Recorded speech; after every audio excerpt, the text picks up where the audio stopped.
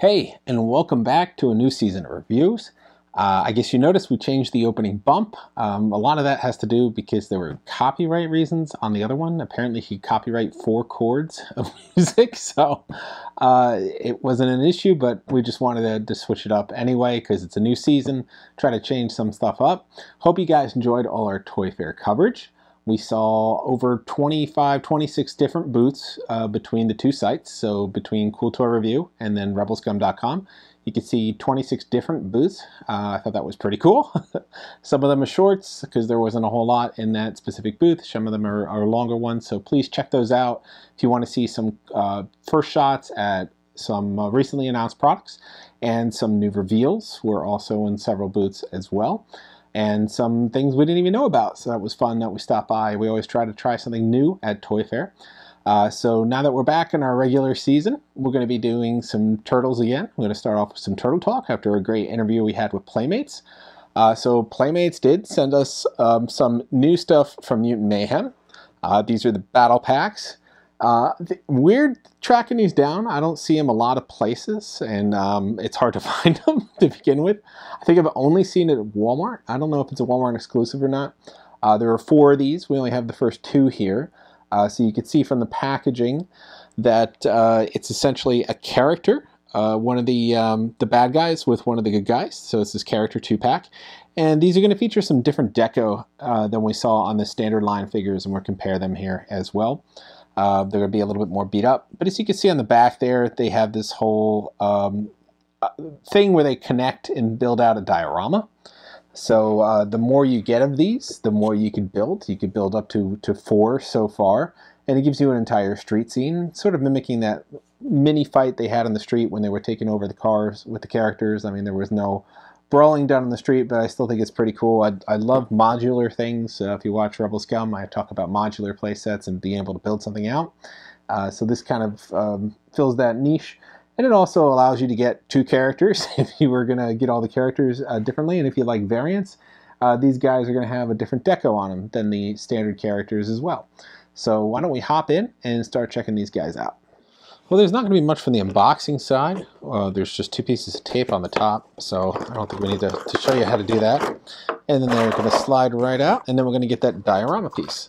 Now, this diorama piece is just a thick cardboard stock. It's all pre-assembled. There's no additional assembly required. So you can see here, all the way around. That's it. It's just going to hopefully freestand. Oh, I think there might be, yep, there's a little crevice in the back here where you could pop this out. Yep, and that should give you that backboard to sort of push it against so it doesn't topple over. But that's it. That is your display here. So it's all pre-assembled. And we'll go with the characters. I don't need to do a pan of the accessories because it's just going to be Bebop's main accessory and Donatello's main accessory. There's no additional accessories here. So I'm going to cut them out using the sprue cutters. Trusty sprue cutters, easiest way to get these guys out. Bebop's going to have an extra binder here in his foot. We'll just get that, yep, and that's it. So he should be relatively the same. I don't expect a lot of differences here, and I'll show them against the previous, the standard line as well. But I'm not expecting a whole lot of differences here on these characters, other than the paint deco, which is going to be different. But you're getting 2 of these guys, essentially, with this diorama as well.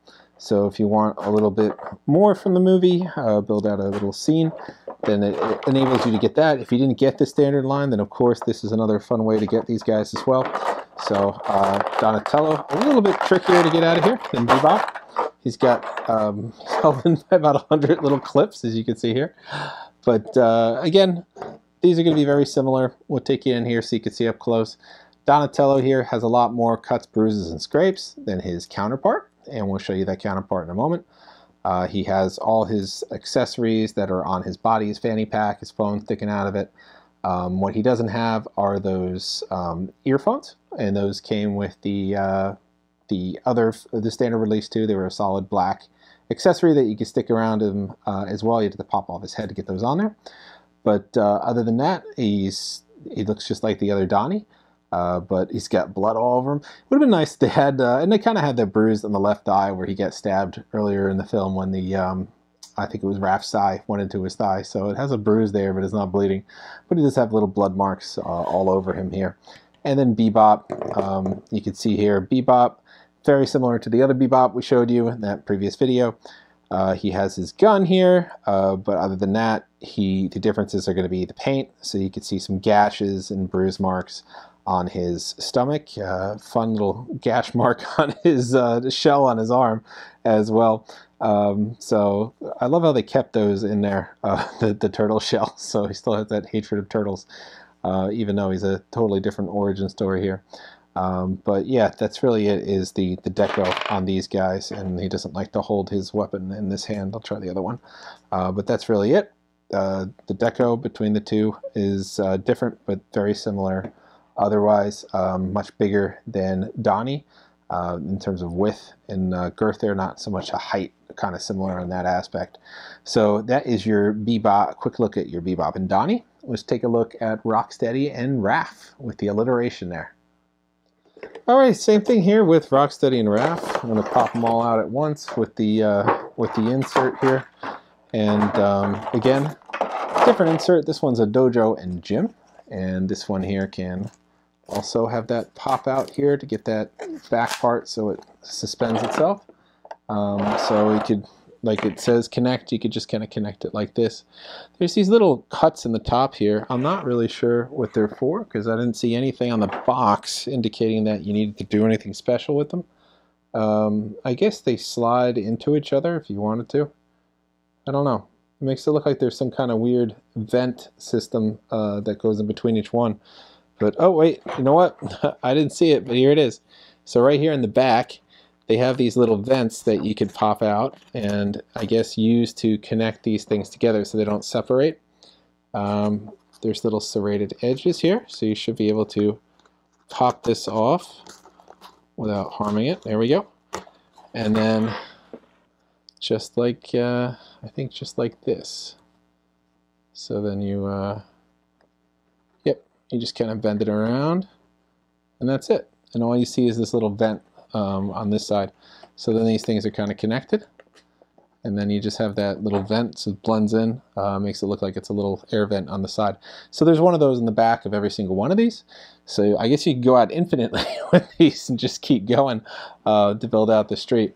But that's cool. That was hidden on the back there. So just look out for that if you're looking for the way to connect them. I mean, they're going to stand up there either way, but this just puts them in there a little bit tighter than the other way. So same thing here. I'm going to use my sprue cutters. I'm cutting Raph out of this prison he's in here, this little toy prison. There we go. And we'll see if he can pop out. So Raph, again, is going to have a ton of little things on him, holding full cyan, holding the character in himself.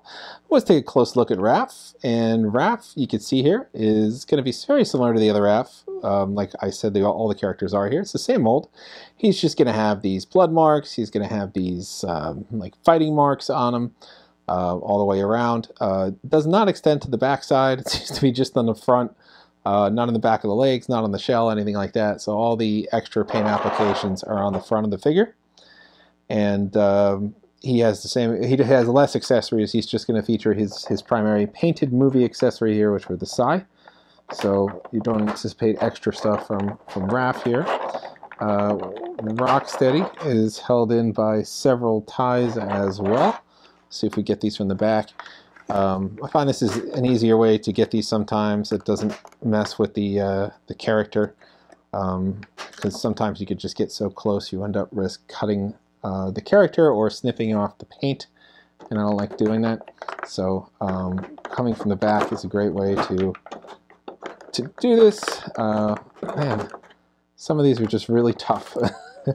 All right, so here we go. Here's our Rocksteady, and we'll get a nice close look up. So again, this is exactly the same as the other Rocksteady. It's the same mold. He's going to have abrasions. He's going to have blood marks and scratches all over his body. So this is just what is different in this figure. Again, wrapping around to the back, he does not have any abrasions or marks there. On the back of the arm, sure, but not anywhere else on the character. So it looks like, for some reason, the paint is dynamically applied just to the front of the characters on these new versions. But we have our Raph here. If we find a nice center of gravity, there we go. And then we have our Rocksteady here. So, I mean, you could arrange them on any one of these, but essentially this is what your display is going to look like when you get all your characters on it, just up like this. So here we go. So why don't we come in now? We're going to take a close look at these characters, and we are going to take a close look at this background, and then I'm going to show you how they compare to the mainline releases. All right, you can see the backdrop a little bit better here, but what I wanted to do is show you some of the characters side by side, but I'll clear this backdrop so you get a little bit of a better look here to begin with. And you can see that great little diorama that they let you build out here with the sidewalk, with the grades, some tire tracks, some trash thrown about. So it's looking like a city. So we'll start here with the turtles, and I have the Donnie from the 2-pack and the regular Donnie. Now my Donnie has the earphones here on the side, so you have to pop off the neck to do, or the head to do this, but he doesn't come with this additional accessory. But everything else is a little bit different here. The bow is more of an orange hue on this one, vice a more of a brown hue, looking more like the color it's supposed to look from the film here.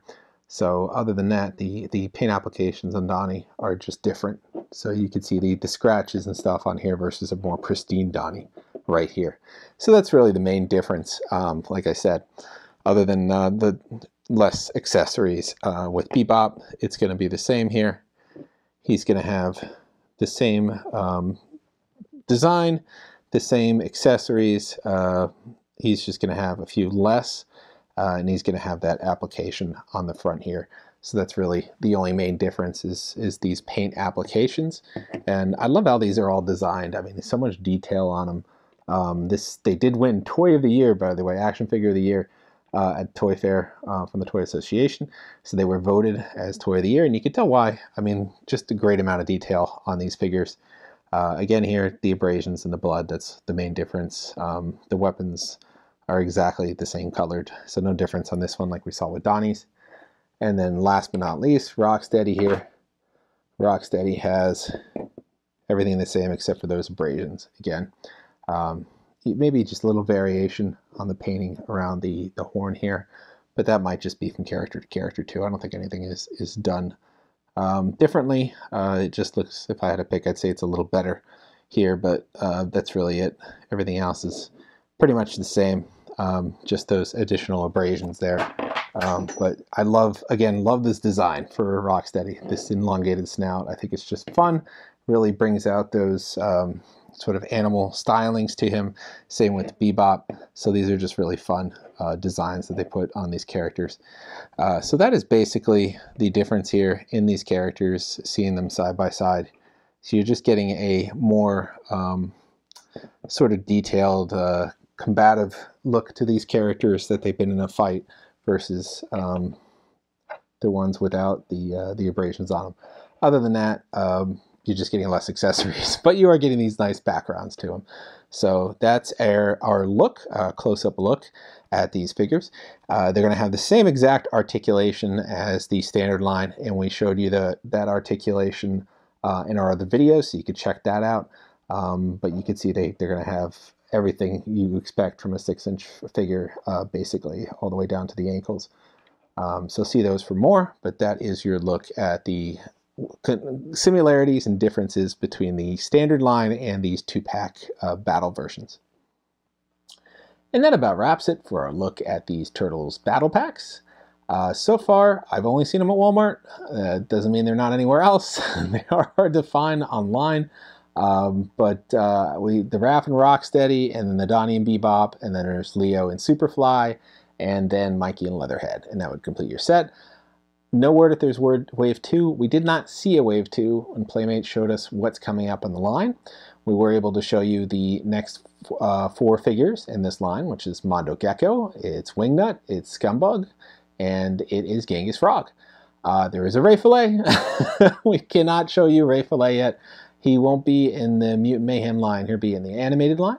But he will look exactly like he did in the movie, so not to worry. So you will get Ray Fillet. So they will all be there. So there are other vehicles coming out. and you may have seen that tease for the giant Superfly, the mutated one with Superfly or Super Duper Fly, whatever he's called. So he's there too. But it doesn't look like there's another wave of these battle packs, so this might be the only wave. But they did say they have plans, more plans continuing through the year to support this line, and it might go beyond that. Who knows?